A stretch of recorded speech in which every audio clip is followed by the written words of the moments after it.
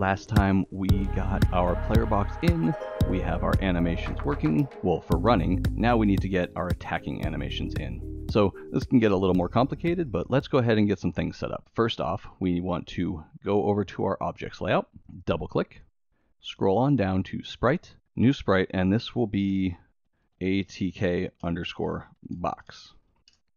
This will be our attack box. So when we attack, this is what's actually going to register. So we will click, come on in, resize this. We want this to be 16 by 16. Scroll on in. We can make this any color we want. I will go ahead and just choose a weird turquoise or blue or whatever color that is. It's a cyan mostly. We will go and change the bounding box here. So if we go to our edit collision polygon, this is a little large. We want it to be a little smaller because we don't want it to overlap anything. So what I'm going to do is select, you can select one point, hold control, select another point, and then I can just use my arrow keys to go up to. And we're just going to do that all the way around. And the last two on the top. Perfect. And then we will set our origin point to the top left. Again, you can right click, do top left, or hit 7 on the number pad of your keyboard. And that's pretty much all we need to do there. This won't have any animation. This won't actually even be seen. So if you really want to, you can go ahead in, this is something I like to do a lot. Let's just do it for fun. We can change the alpha here. So we have red, green, blue. You can also change it to hex or anything you like. I usually have it on hex, so in the future, if it's on hex, that's why. It's just a different way of selecting colors. Let's go ahead and set this alpha to, let's go with 150 and use the paint bucket tool to fill that in. So now we'll have a little bit of transparency so we can see if it overlaps something in the future when we're working with it. And we can go ahead and close this. I will set this next to my character here, and these things, I'm going to go ahead and, for this layout, just change this to 16 by 16 like I did on our main game layout. And snap to grid. That just makes these line up a little nicer for me. Okay, let's make sure we hit save. And now we have to actually code in the attack animation. So at the moment, we have our inputs. We don't have anything for attack because our movements are all happening if the player is not attacking. So let's handle putting in our player attack input. So we want to have this be separate from this instance here. So we can go ahead and select the whole group up here and hit B for a new blank sub event. That'll put it down below. And if we want, we can go ahead, select this, hit Q, and we will do attack. Select this one, hit Q, and do movement, just so we can keep ourselves a little bit organized. Q is just a comment. This doesn't affect the actual code. It just makes it easier for you to see where you are and what you're doing. Okay, so this one should be pretty simple. All we have to do is double click, keyboard, key is down, space, done. And then we will go add action, player box, scroll down to set Boolean attack to true. So that's pretty simple. That's all we got to do there. So now we're just going to piggyback off up here where if player attack is not true, if it is true, we set all of these to false. We will go ahead and hit B for a new blank sub event, double click, and we will check player box. And we want to make sure the player box is not moving before we start the attack animation. So we will select is moving and we will invert it. Because the problem is, if we just instantly set ourselves to the attack animations when we press the attack button, if we are in the middle of moving between two cells of the grid, which is a 16 by 16 movement, if we are on pixel 10, we're going to start attacking while we're still sliding across. So we want to make sure we're not moving. So this won't trigger until after we actually finish the movement. And then we want to trigger this once. So we're going to hit C to add another condition, system. And you can start typing this in, but trigger once while true. And all we have to do is add an action, player art, scroll on down to set value, and we will set the value of anim to quote ATK, close quote, and done. So now if we hit spacebar, we should actually attack. Let's take a look and see. We hit spacebar, we attack. But we're glitching out all over the place. So this shows me two things that are wrong. One, I knew was going to happen, which is we have no way of stopping attacking at this moment. Attack is now true infinitely and we can't move. The glitchiness, though, is something that I made a mistake on. So let's come in, and that was the attack right. And if we look at our origin point here, here's our problem. Why is it down here at the bottom? So I am on frame So it is in the correct place on all of these frames except frame 0. So I must have at some point clicked in the wrong position. So we want this actually to be at x negative 3, y 0. Let me just fix that. Negative 3, y of 0. Let's check these ones to make sure these are all in the same spot. Okay, good. So now it should just attack infinitely the moment I attack. Let's try it doing right again. Excellent. So that's how we want that to work at the moment. Now we need to check to see if the attack animation is done. So the way we can do this is we only want it to attack once and then kind of reset everything and check to see if we're attacking again. So if spacebar is still held down, it'll keep attacking. If it's not, it'll just set it to the idle. So we want to check to see if the animation is finished. So we can go ahead and let's go ahead and make a new group here. We will call this player attack. Let's go ahead and hit B for a new blank sub-event. And we are going to check, so double click for the condition, player art, and we're going to check for on animation finished.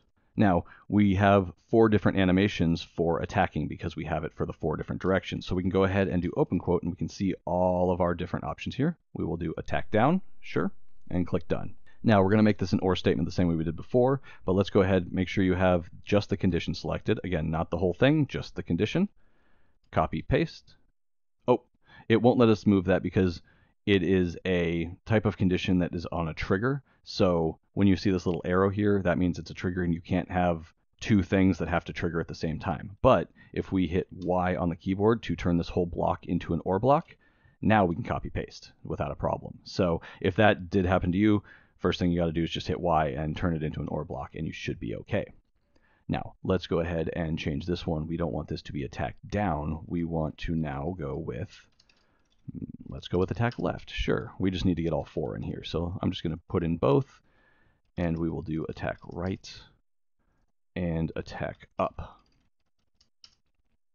So we're just going to check to see if once those are finished, we want to have something happen.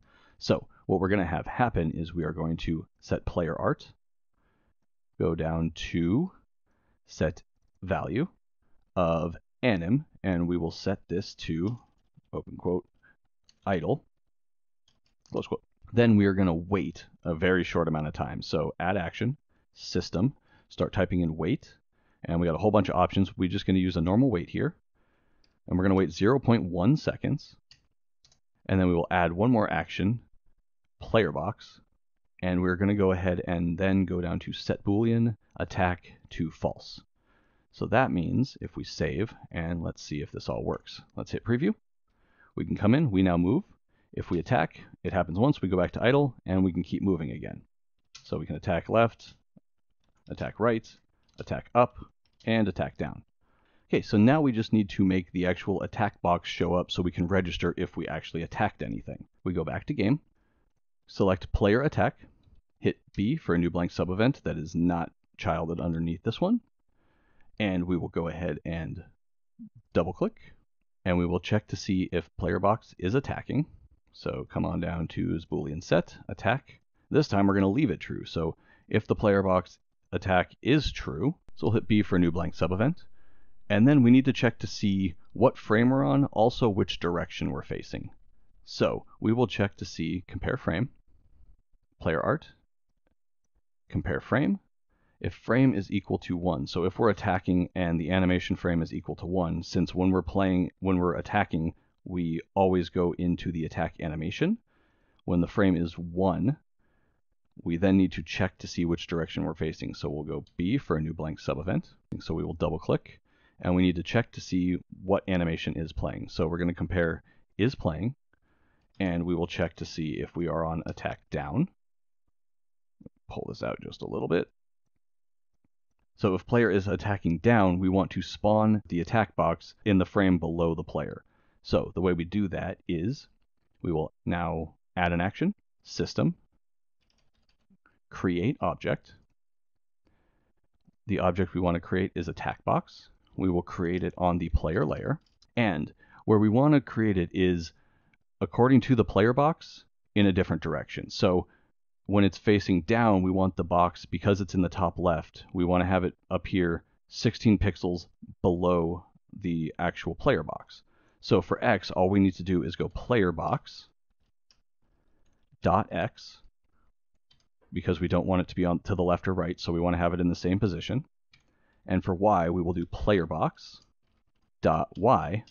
And because of the way computers work with 0, 0 of the actual layout being at the top left, moving down is actually a positive. So we will spawn this at the player box y plus 16. So let's just see if that actually works. So let's go ahead and go over to game. So if I attack right, nothing happens. Attack left, nothing happens. If I attack down, hey, we got a box. Cool, but it stays there. That's not exactly what we want. There's still some more to do. So we can actually do this for each direction, but one thing I want to add in here is something we also need to add in. So we'll go to player box and we're going to add a couple instance variables. Actually, just one really. So we will do an instance variable of hit underscore dir. And we can go ahead and make that a string. Okay. So now when we create this, we also want to set the hit direction, because later when it hits a rock, we need to know which direction to have the rock move. So we will go add action, attack box, set value of hit string of hit dir to open quote down. Perfect. So now that'll actually set it the way we want it. So let's go ahead and do this for the other 4 directions. So we will copy this whole thing over. Attack down, let's double click, and we will make this attack right. We will set the hit dir to right. Double click on where we're creating the object. And now we don't want to create it on the Y anymore, because now we want to have it to the right. So we can go ahead, delete that part. And now we want to do plus 16 on the X. Now we can copy and paste this whole thing again. Let's change this to left. So if we're attacking left, we now need to do negative 16 on the X. Double click, change this to left. And last but not least, we will be attacking up. And this time we're going back to the Y. I probably should have done this before. My apologies. It will be negative 16, because that will be spawning above the player box. And we need to change its direction to up. And real fast, while we're here, since we don't want to have these boxes staying on permanently, what we're going to do is come up here when the animation is over, add an action, attack box, and we will just go to destroy. So you can just start typing it in and destroy, and we will put that before the wait. So we will click save, and I just closed my game. Let's reopen that. Hit play. So now our player is here. He will move around, left, right, up, and down. If I hit attack, he attacks to the right, he attacks to the left, he attacks up, and attacks down. And the attack box disappears after the end of the attack, so we are all set for what we need. Perfect. And that's everything for getting the attack in for today. We will make some changes to it later, of course, but for the moment, I think we're all good. Thank you for watching, and I'll see you next time.